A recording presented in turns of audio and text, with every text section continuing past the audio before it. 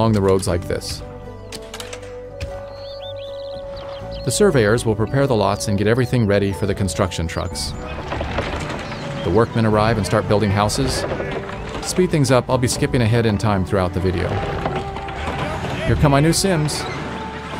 Getting them into my town is easy. The trick is getting them to stay.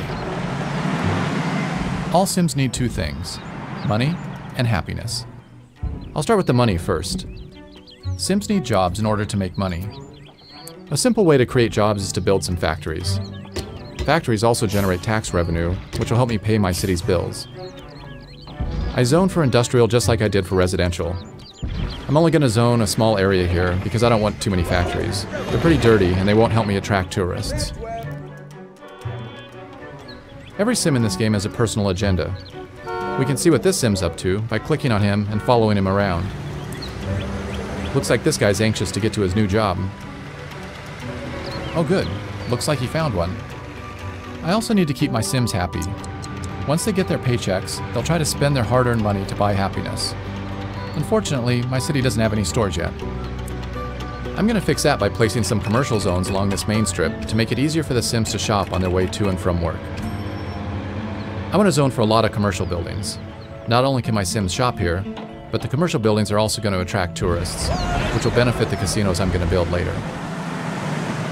You can see by this flashing red icon that the Sims are asking for electricity. If I don't give them power, the city can't function properly. I'm going to take care of that by placing a wind power plant right over here. Wind power is great for a small town. It's cheap, it's clean, but unfortunately, it doesn't generate a large amount of electricity.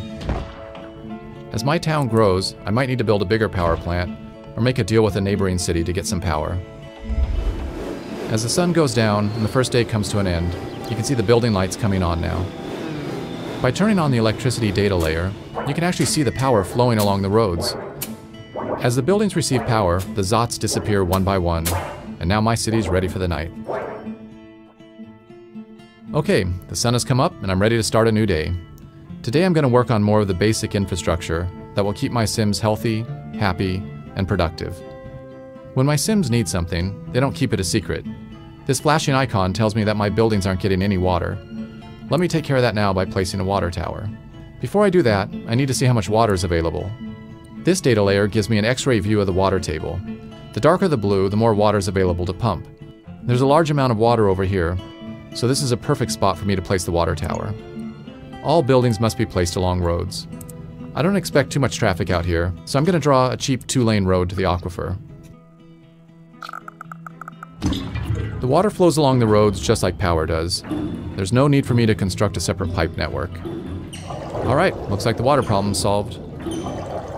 Whenever the Sims use water, they immediately convert it into sewage. In this view, you can see that the sewage is starting to build up in the pipes. If I don't take care of this problem soon, it's going to get converted into ground pollution, which creates sickness and lowers the land value.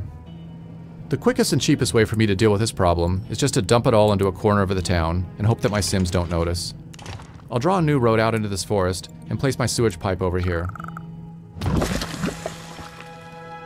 Problem solved. In addition to sewage, Sims will also generate garbage. My town is still young, so I don't have a garbage problem yet. But since I'm already polluting this corner of my town, I might as well place my dump here too. It's important to make sure that you keep your garbage and sewage away from your water supply. If the ground pollution gets into the pipes, your entire city could get sick. Garbage trucks will drive around town, picking up garbage cans and dumpsters. When a truck gets full, it'll return to the dump and unload. Eventually, the dump is going to fill up, and then I'll either have to expand it or start burning the garbage. But that's a problem for another day. I also need to keep my city safe, and my casinos are going to attract a lot of criminals. I could wait until the crime becomes a problem, but it's usually smarter to be prepared ahead of time. Notice that the data layer is showing a green overlay on the streets that are more likely to be patrolled. Crime problems tend to occur in commercial areas, so I'll put my police station over here. There, I have all my basic services in place, and I'm generating a fair amount of money in taxes too. That was a productive day.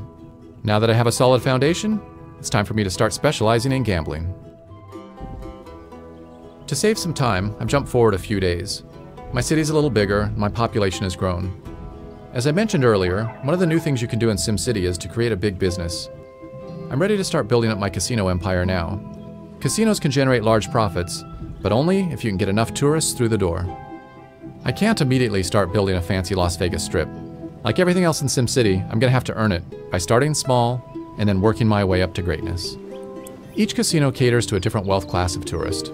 These casinos cater to lower class, these to middle class, and these to upper class. I only have enough money to place this small gambling hall, but if I can make it profitable, then I'll be able to unlock bigger and more expensive casinos and attract wealthier tourists. Right now, I just need to focus on getting as many tourists into this casino as possible. The regional road will bring in some tourists, but not enough for me to guarantee a big profit. To increase the flow of tourists, I need to provide an alternative mode of transportation into this city. There are several options available to me.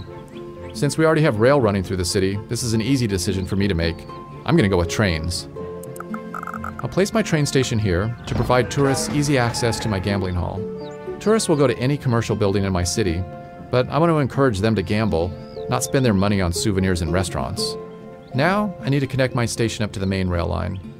This is similar to how I draw a road.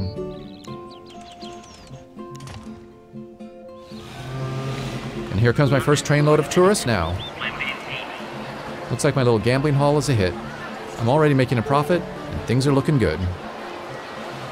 My casino city is off to a good start, but I still have a long way to go. That's one of the great things about SimCity. No matter how much you do, there's always new things to try. Thanks for watching. See you next time, and we'll take a closer look at multi-city play in the region.